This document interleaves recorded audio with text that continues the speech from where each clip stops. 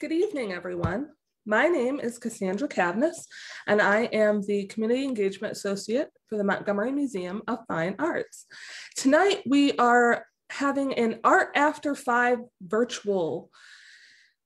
Unfortunately, we're still in COVID times and we can't gather together as we normally would and be able to view the exhibition and talk about the artwork on the walls and have a signature cocktail and have an art making activity, all of that fun that we normally have during these events.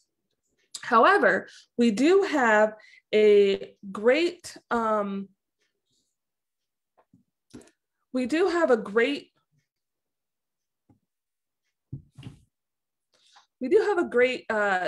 tonight for you. Sorry about that.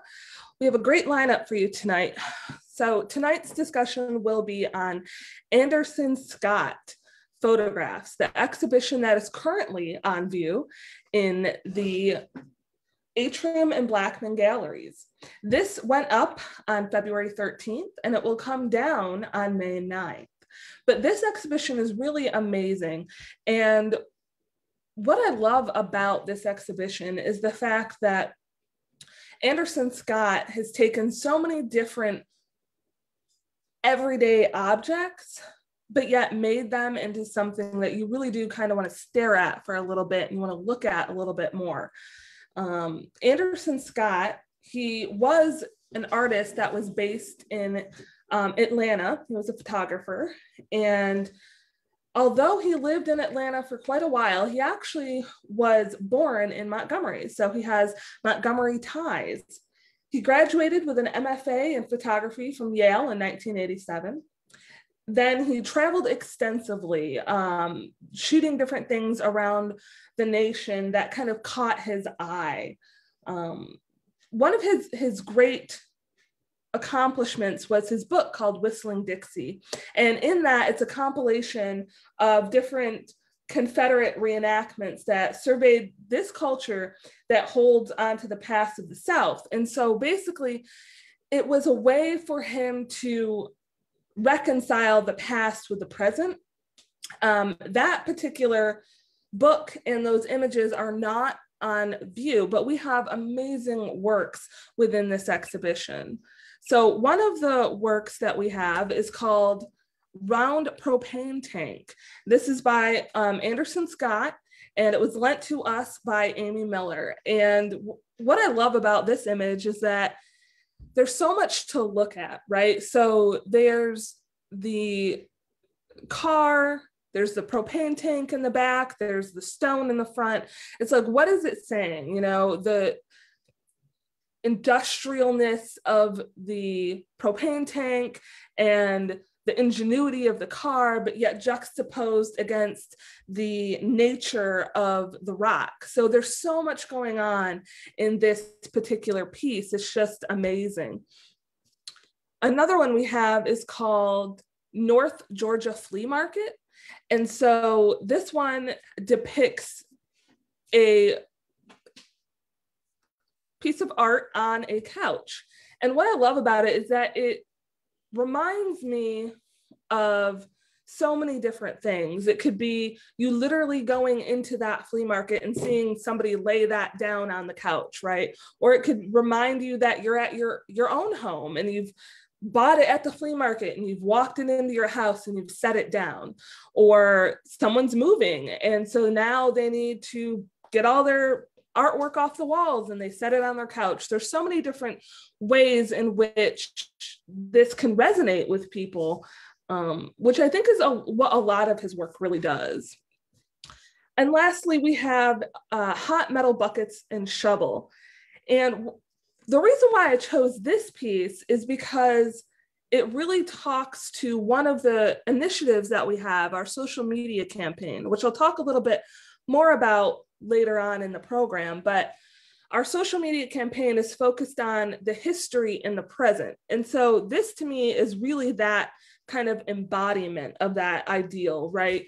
The historical nature of these big metal buckets that kind of look old and like they've been there a while, but then you know it's in the present because there's a shovel there and it looks like the shovel was just used, and all of these things. And so you can see this and so much more at the MMFA when you come and visit his exhibition. But this particular program, Art After 5, is run in conjunction with our junior executive board. And so we brought this exhibition to our junior executive board and we said, you know, what do you think would make a really good program for our virtual audience? And one of the things that our junior executive board really thought would kind of strike or hit a chord with our young professionals is a tutorial on different ways in which to photograph. And so we are lucky enough that we actually have a professional photographer on our junior executive board who agreed to be able to shoot some tutorials. So I'm going to show you a video where she talks about a variety of things. So her name is Jennifer Dooley. She has her own photography company and she'll explain it in the video. But she's going to walk you through a set of parameters. So she's going to first talk about herself, introduce herself a little bit. Then she'll talk about why is photography important. Then she'll move on to how do you do a DIY headshot. Then she'll walk you through the editing process of a DIY headshot. Then she'll turn into how do you photograph interiors, and then how do you edit those photographs of interiors. And the reason why we chose these two tutorials is because we thought the DIY headshots would be really useful for young professionals. And then the tutorial on the interiors was kind of inspired from Anderson Scott's work. So if you ever go to his website and you look up what he did, you will be able to see that he had a series of photographs that was called interiors. And so that's where he went and he photographed different interiors of buildings. And so that's kind of where we got the inspiration from. So I'm going to switch gears here and I am going to show you this video.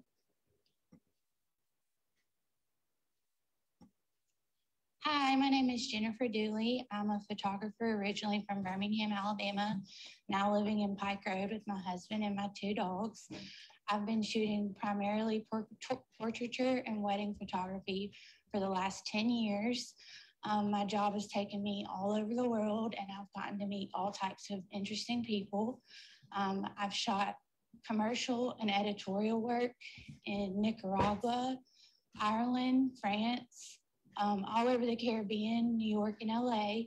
I've also gotten to shoot the Sobe Food and Wine Festival in Miami, where I got to shoot the launch of Chrissy Teigen's cookbook and got to meet and shoot Chrissy Teigen and John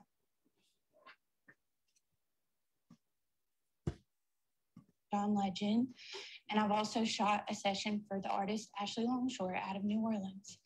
So this job's been a real blessing for me and it's given me the opportunity to really nurture my love for photography. So today we're going to be shooting some DIY headshots, tutorials, as well as a tutorial on how to shoot in interior spaces in your home. And we're also going to be talking about the importance of photography in today's world. We'll touch on that first and then get to the tutorials later. So photography is so important because it just touches everyone. It connects you to your past. It helps freeze your memories in time. And it also allows you to share your perspective with the world. Nowadays, everyone has an iPhone or a phone with a camera on it. So you're able to become an artist. Anyone can become an artist. And you can also be an activist or a photojournalist. There's so many different types of photography, like photojournalism. There's commercial photography, astrophotography, fashion photography. There's portraiture and wedding photography, which is what I do. And then there's also fine art photography, which is what fills the walls of this museum. So photography is a pretty wide-ranging medium, and it's accessible to everyone. So a good practical use of photography for young professionals is getting a good headshot. It's really important to have a good updated headshot for your LinkedIn, your resume, and just in case anyone asks for one. I know that I've had times in my career where I didn't have an updated headshot and I had to throw something together. Even for this museum event, I didn't have an updated headshot, and I actually shot and edited the whole headshot on my iPhone like we're doing today. So that's really important for young professionals to have. So say you don't have the funds right now to get a headshot session, or you're not comfortable in quarantine being around a stranger right now quite yet. That's why today we're going to go over how to shoot your headshot at home with an iPhone. So the first thing we're going to do is make sure we have good access to good natural light and a nice neutral backdrop. We're really lucky in the museum today to have access to light coming towards us and from the side. So we have kind of a corner of light. But if you don't have access to that, any window or a nice glass door will do. So once you have your natural light source, you need to find a nice backdrop. I got this backdrop off Amazon for super cheap, and I use it all the time. Other great uses for it would be if you're shooting your kids at home, and you need a nice backdrop, it's super cheap and easy find for that. Or if you have your own business and you need to shoot product photography, it's great to use as a backdrop or to use on the floor for flat lays. You know, everybody might not be interested in investing in a backdrop. So what you really need is just a good neutral wall. White, black, gray, or exposed brick are all great options. So the next thing we're going to talk about is posing. So we're going to bring in our awesome model, Liza, and have her come sit right here. And one thing that's important when you're posing is to make sure you have at least 2 feet of space between you and your backdrop, and that creates some depth in your photograph. And it also is like a hack kind of for like portrait mode on the iPhone. If you don't have portrait mode on your phone, it like creates the same type of effect. So now we're going to go into posing, and the first pose we're going to do is Liza's going to turn to an angle and cross her leg, put her hand on her knee, and her other hand just like that. That's perfect. And we're going to take a couple of photos. A couple of different angles.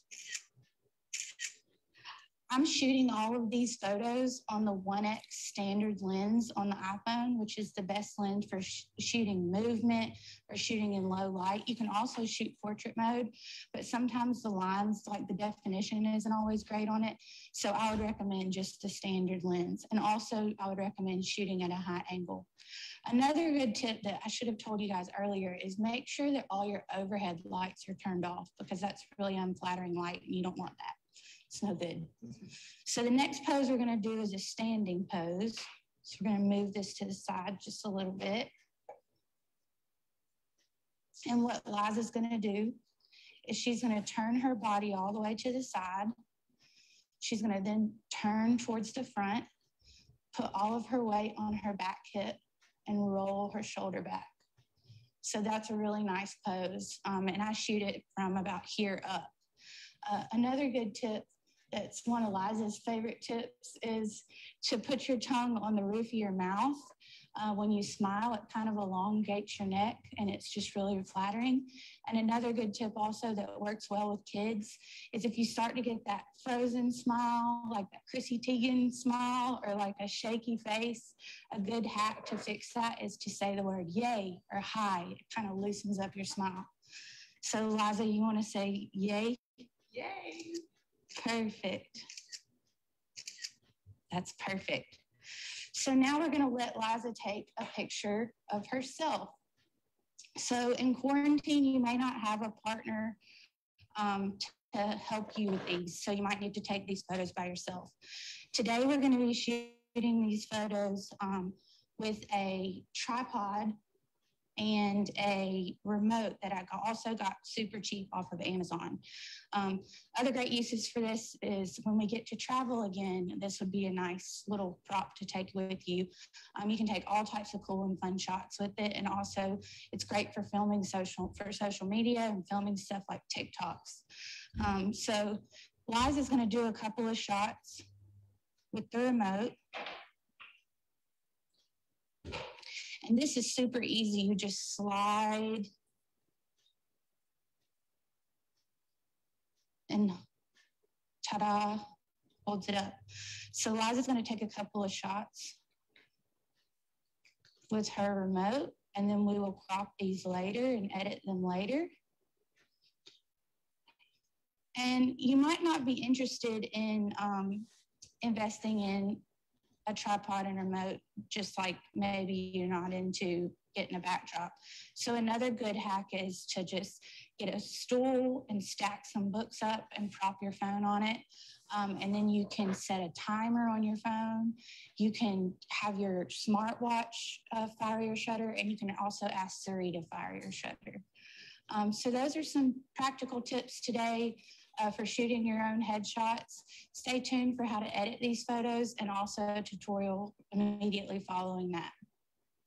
So now we're gonna edit Liza's headshot. I have a bunch of different apps that I like to use for editing, but for this headshot, we're just gonna use Facetune and VSCO. So first we're gonna go into Facetune. We already have Liza's headshot that I've been working on, but we're gonna open up one that we haven't worked on yet. And the first thing we're gonna do is use the patch tool, and we're gonna go over this corner where the backdrop is showing. We're gonna bring the little focus tool up and then find a spot that we want to clone. And we're just gonna pull and make it bigger until we've gotten as much of that corner out as we can. So that looks good. We're gonna click on a little check mark in the upper right-hand corner. And then we're going to click on the defocus tool, and we're gonna blur our background a little bit more. So you're just gonna use your finger to softly go around the edges, and we wanna get some of that backdrop holder in the back that's behind showing out, some of those flyaways out. So we're gonna blur all around. And then we're gonna click on the erase tool, and we're gonna go out and define our edges. So I'm going around her hair, and her headband, around her face, and her shirt. And then I'm gonna zoom in a little bit on this spot and go back with the blur tool and just blur around the headband. I'm gonna check and see if we need to do that on any other spots. They look pretty good. Get some of those flyaways. And then we're going to define the edge of her hair again. Perfect. So the next thing we're gonna do is do a little bit of smoothing. So the smooth tool is great just to smooth out lines and give you an even skin tone. It's great for circles under the eyes. But we want to keep some of Liza's pretty freckles, so we're not going to smooth all over the face. Just a little bit goes a long way. And then we're going to click the erase tool, and we're going to make sure that we have defined all of the major points of her face, her lips, her nose, her eyes, her eyebrows, so that there's not any blurred edges that don't need to be blurred. And then we're going to click the check mark again. And then Liza has pretty flawless skin. But if you need a spot removal, the patch works great for that as well. So maybe there's a little spot you want removed, you just use it just like we did in the upper corner and just click on it and remove it. And the next thing we're gonna do is just a little bit of whitening on her teeth. She has beautiful teeth, but I just really wanted to show y'all this tool. You just barely touch, tap, and whiten. You don't need to do a lot of work. A little goes a long way. So we've whitened her teeth. And then the last thing we're gonna do is the details. So I just like to pull out any little important details that that just enhance the photograph. I'm gonna do her earring, her eyelashes, maybe a little glint in her eye, and then her little dimple. And that's all I'm gonna do. And then we'll move on to the next step. So you're gonna click the blue arrow again, click the little square, press save to camera roll. And then the next thing we're gonna do is open the Visco app. We're gonna click on the picture we just edited in Facetune. Then we're gonna click edit. And then the second option down at the bottom. And we're gonna do adjust first. So this is for cropping. So since we're not centered fully, I'm gonna crop this photo just a little bit.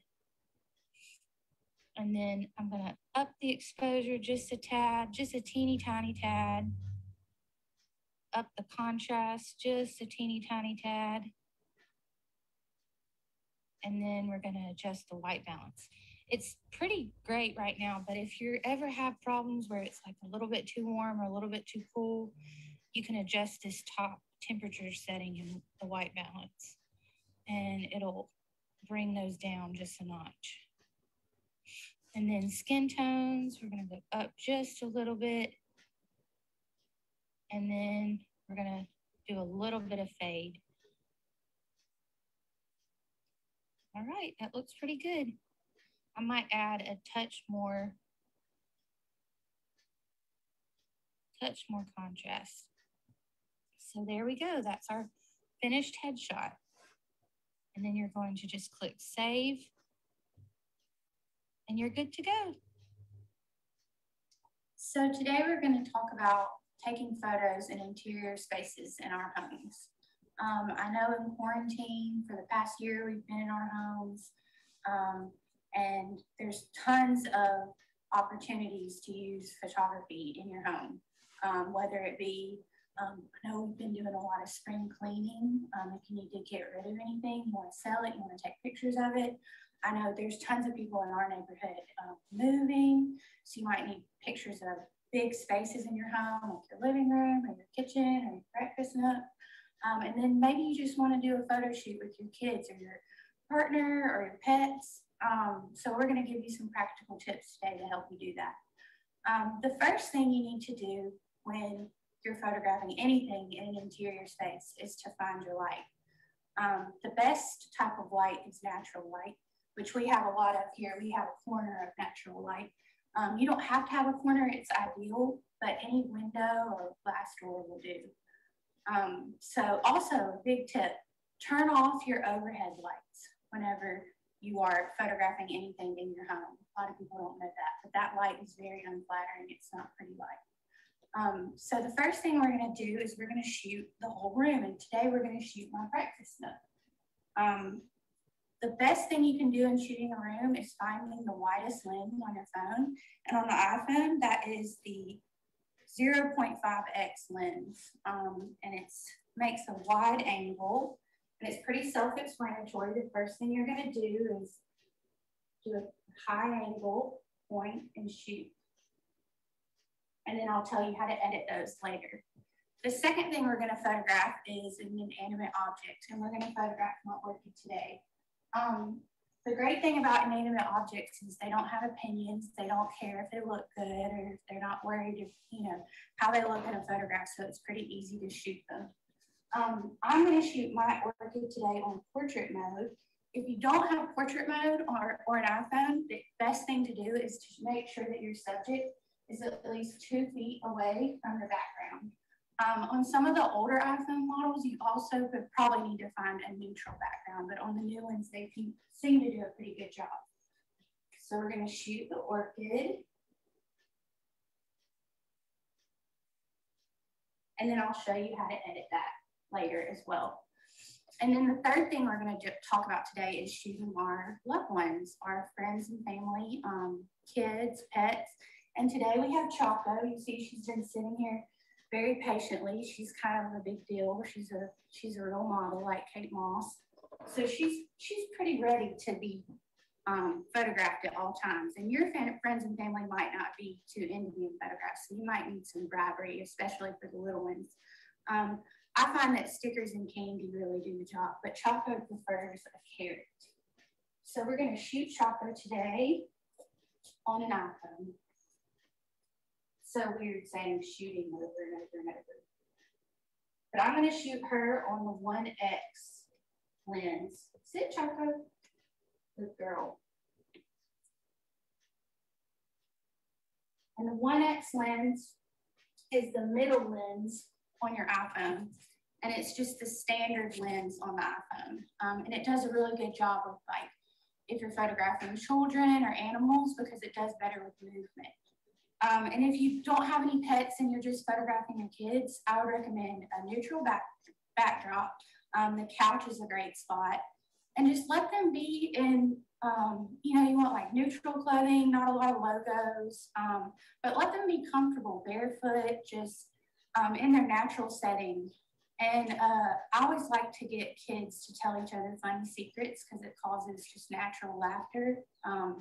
And then you can just get photos of them interacting with each other. I'm gonna later, and when we talk about editing, talk about white balance, but sometimes when you're photographing people inside, you can have like weird skin tones because of the white balance. So if you're like intimidated by the whole editing process and would rather just have an easy option instead of adjusting white balance or adjusting skin tones, tone those photos in black and white. They're timeless, they're beautiful, and it's a lot less work. So that's all I have today on how to shoot an interior space, and y'all stay tuned to learn how to edit these photographs. Okay, so here's how I like to edit my photos on my phone.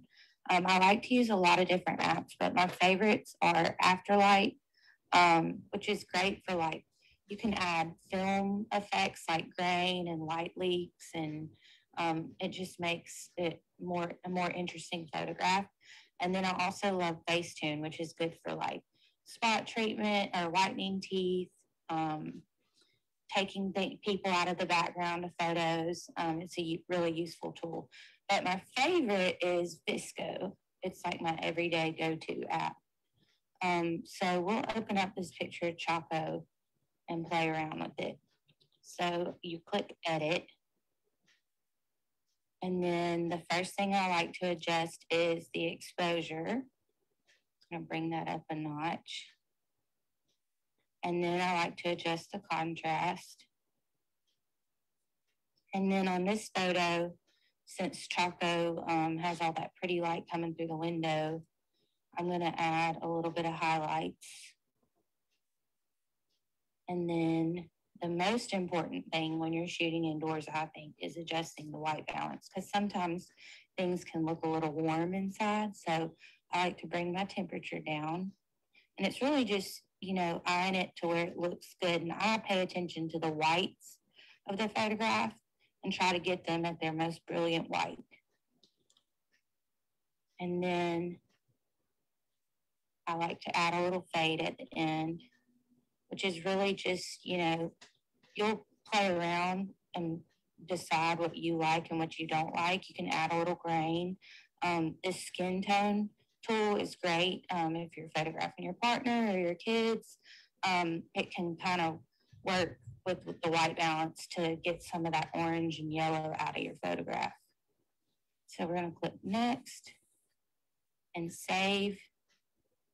And then we'll move on to our picture of our orchid.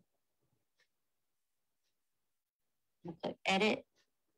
And then we're going to do pretty much the same thing that we did. A little bit, I'm going to bring the exposure up a little bit more on this one. And add a little contrast. And as you can see, this one, even though it's shot in the same spot, is a lot warmer than the last photograph. So I'm going to bring my temperature down a lot. And then add a little bit of a fade. So I think that's pretty. It's a big difference. So we'll move on to our last photograph.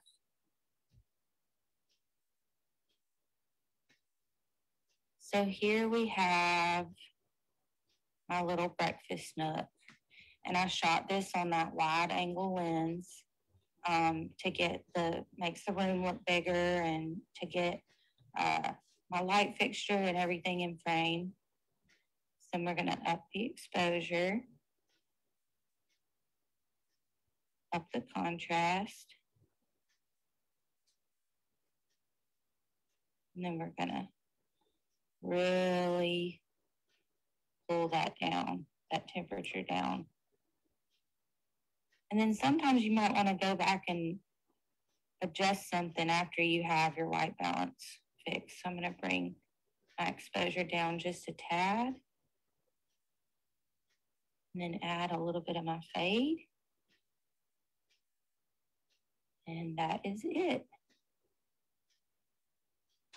So that is how I edit my photos that I shoot in my home on my iPhone.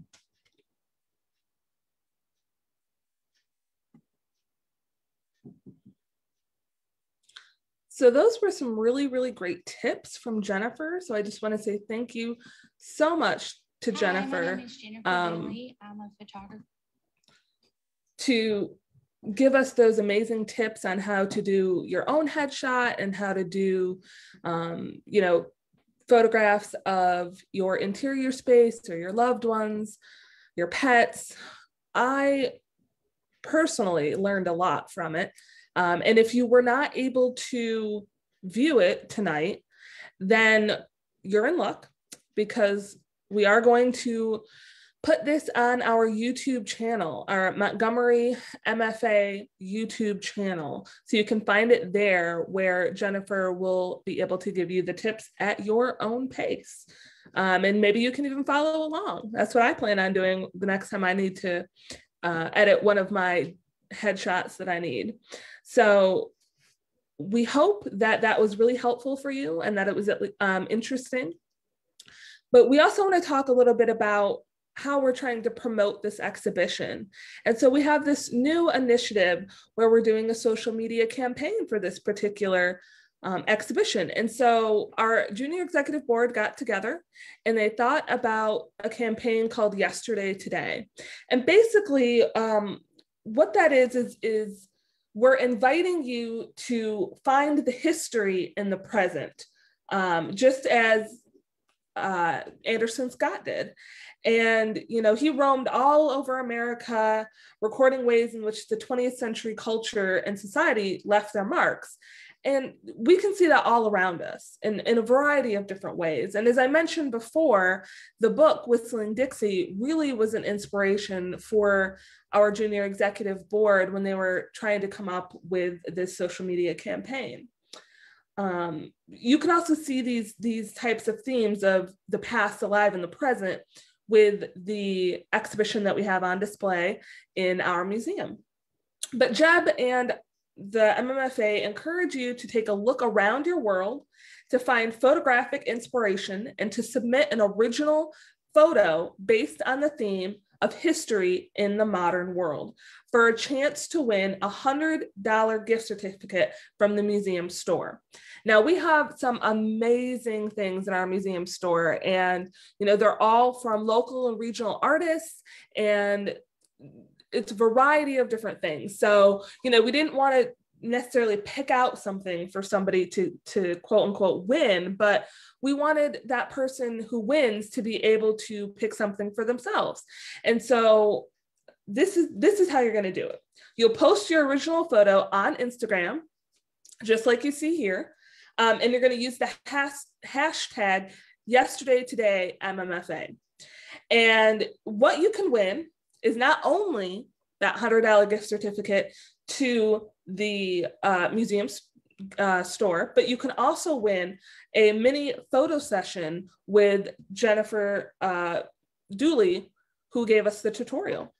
So we're really excited about this initiative, and the social media campaign did already open. As you can see, there are some photographs in there, but it does not close until March 31st. So we are really, really encouraging you to go ahead and get your photo submitted to us with the hashtag #YesterdayTodayMMFA, and help us to see the history in the modern world. How it will work is a team of people at the MMFA are going to go through these photos, and it'll be like kind of a juried selection where we go through and we pick a winner.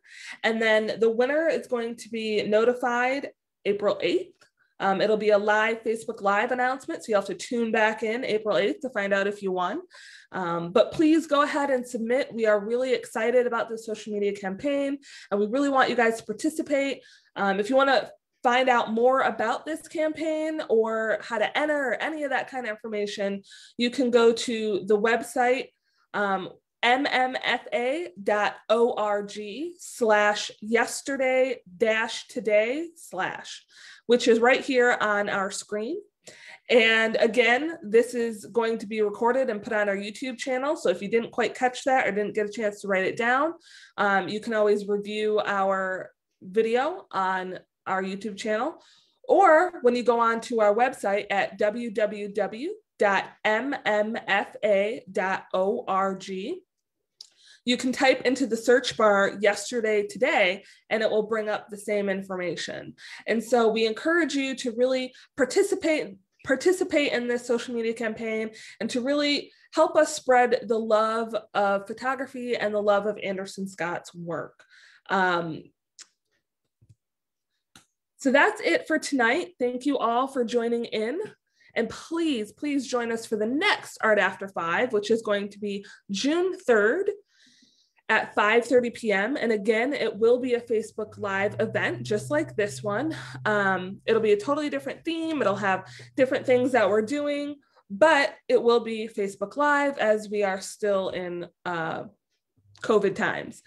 But we do encourage you to do our social media campaign, and we really hope to see those original photos reeling, coming in, and we want to encourage people from all over to participate in this, not just people in Montgomery. We want to see photos from all over. So please, please go ahead and submit your photos with the hashtag #YesterdayTodayMMFA. And have a great night, everyone.